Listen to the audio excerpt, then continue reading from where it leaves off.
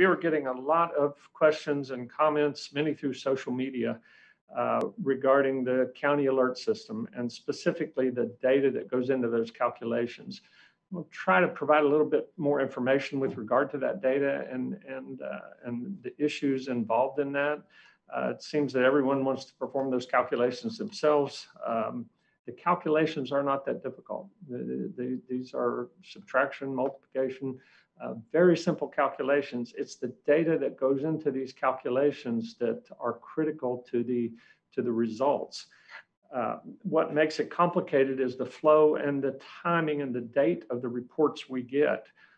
First, we use new cases per day in calculation of the rolling incidence rates, whether that's a 7-day or a 14-day.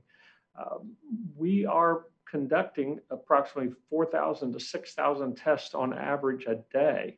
Yesterday, for example, was 5,820 tests.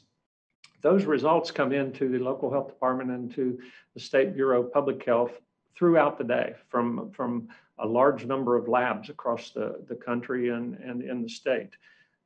Each time a lab result comes in by the various labs, the positive results in those from those labs change the calculation. So to make this a little more complicated, those results, as you know, are delayed many times by days. So we're trying to speed that process up. We've signed on 3 new labs in the last week. So we're trying to expand laboratory capacity and make sure that we get a quicker turnaround time.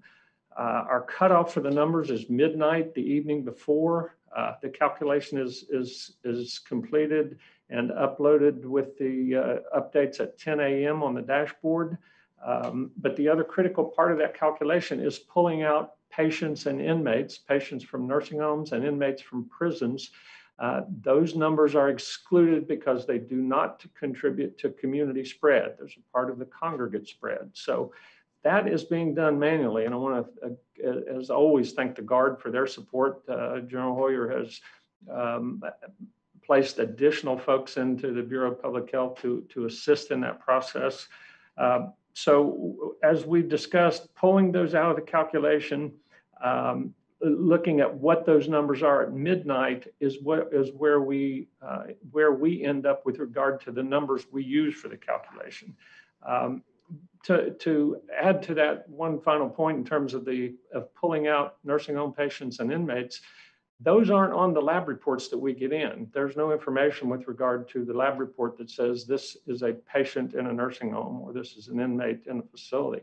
So that has to be done manually. And again, that's where the Guard has been assisting us in that process.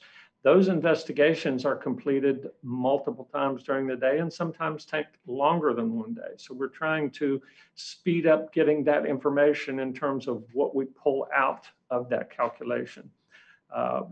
We are looking at how quickly we can automate this. It's not automated at this time, but it is a process that we're learning as we move through this, how to improve it and how to make it better. So I hope that helps. The data that is used to make the calculations is not available to the public or folks throughout the state to actually replicate that calculation exactly.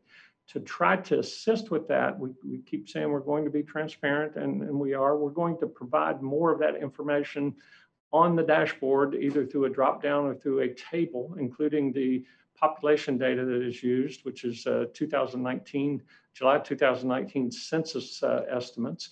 And we'll provide a sample calculation so folks can see how that is done. We want to make sure everyone understands this and how it works.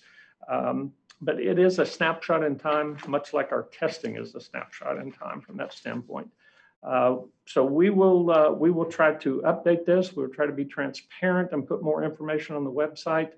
I know there's some frustration out there at not being able to replicate what we're doing. That is impossible to do without the exact data at midnight that's used compiled to put in the calculation. There will be errors. I want to make sure everyone understands. Part of this is a manual system, so it's very difficult to have a manual system that does not ultimately result in an error somewhere. When that happens, we will let you know. We will notify it and notify you if it's a serious error. We've already made a couple of corrections in counties where we've been notified that information is incorrect. we go back and look at those counties and pull that data out and make sure it's correct. And again, we appreciate that. We need that cooperation from the local health departments and others to try to make this work seamlessly. So I hope that's helpful. Thank you.